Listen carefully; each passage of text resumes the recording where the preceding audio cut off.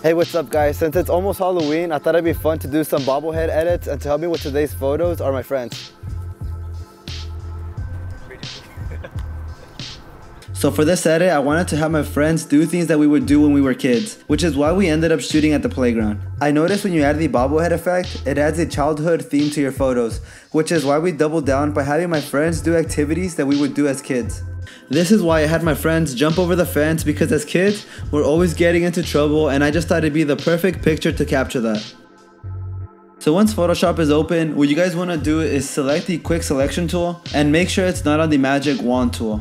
Once you guys have the quick selection tool, what you guys want to do next is select the subject's head.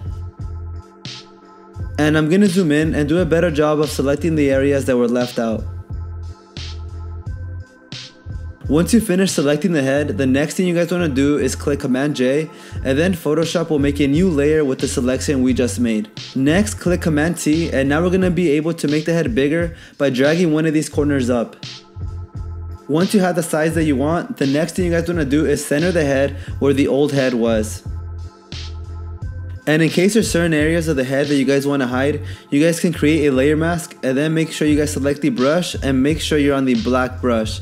And then you guys can start brushing over those areas to hide them. And I also suggest using a softer brush in order to make smoother adjustments.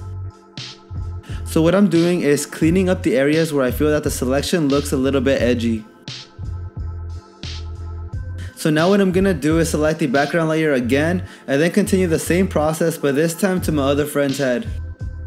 So with my friend Brandon, I did have a little bit more trouble getting a clean selection, and when I made the layer mask, what I ended up doing is hiding these little portions that were showing from the sky, and then I also cleaned up the neck area. This is why I really like the layer mask tool, because it allows you to clean up your selection and hide certain portions that you guys don't want to show anymore. And you can use the white brush in case there's some portions that you guys want to unhide. I continued to clean up the selection, and then there you have it. Here's the final edit. That's it for today's video guys, and what's really sick is that I recently saw Darren Till post this effect as well, which is really sick. And I hope to catch you guys in the next one. Alright, peace.